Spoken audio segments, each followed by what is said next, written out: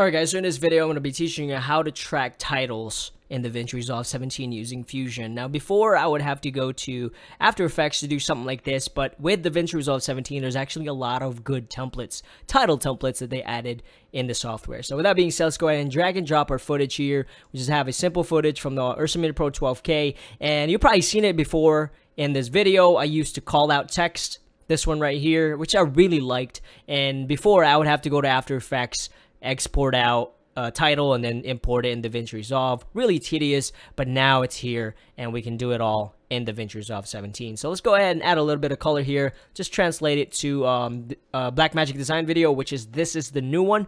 If you haven't seen that video where I compared the old one to the new one, go check it out because this new Blackmagic design video looks so much better than the old one. I'm gonna go ahead and drop it down to 400, so you know it looks kind of cool and nice, and oh my god, look at those clouds, amazing. All right, so what we're gonna do here is just right click and we're gonna create a new Fusion clip. Now if you go right here where the sticks and the stars, this is Fusion. Fusion is insane. It is so powerful, but it is node based, so it is a little bit scary, but if you take your time with it like any other software, you can learn this.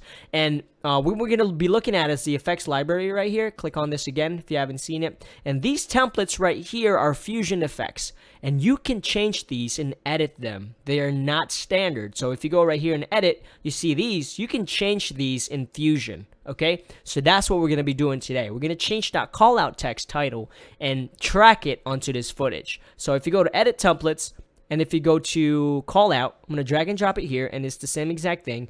And basically the plan is I want the text to say Canon R5, and I want it tracked onto this camera right here. All right, so let's go ahead and change the call out to Canon R5. And if you haven't seen the video of the Canon R5 versus Arri Alexa I did last week, go ahead and check it out. It's pretty cool. It's a really good video. I'm not just saying that because I made it. So that being said, let's go ahead and drag it to the media. Pretty much what that does is just merging the two clips together, the text and then your footage, which is media 1. So that's good. So if we press play, you'll see that now you see the Canon R5, but it's pointing the wrong way. It's actually pointing to me. So what we want to do is go ahead and move that. You can either do that here or you can do it down here. So I'm going to go like this and move up. And then the line as well, we're going to move so that it's pointing to the lens of the Canon R5. Okay. All right, so press play.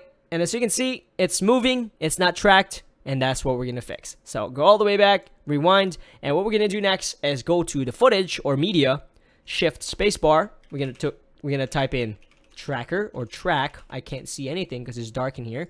Planar tracker, similar to Mocha Pro. Right here, click on the planar tracker. We're going to go ahead and zoom in, and we're going to change the pattern to, I'm not going to do perspective because the perspective didn't really change much. So we can either do translation or rotation, but I think he rotated it a little bit. So I'm going to do the translation or rotation. And then what I'm going to do is just mask the camera, similar to how you would in Mocha or Mocha Pro. Really cool. And I can't believe this is built in DaVinci Resolve 17. For $299, you get an editor, a color suite, Fusion, and Adobe Audition. I don't know what else to say. So with that being said, let's go ahead and press set. This is going to tell the software I want it to look at that frame. So let's go ahead and track to end. And as you can see, it's doing a really good job tracking that camera there. Really nice. Okay, so with any good tracker, you always want to go backwards as well. So we're going to go, and then track backwards.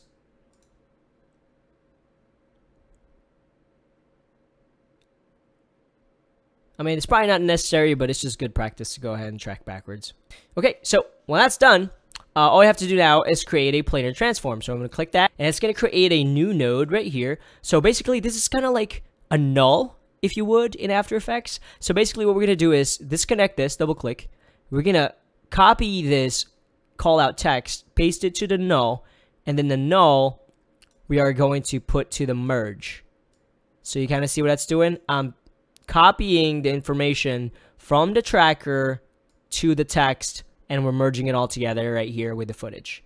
Okay, so let's go ahead and zoom out, and let's see if it works. If not, I suck. All right.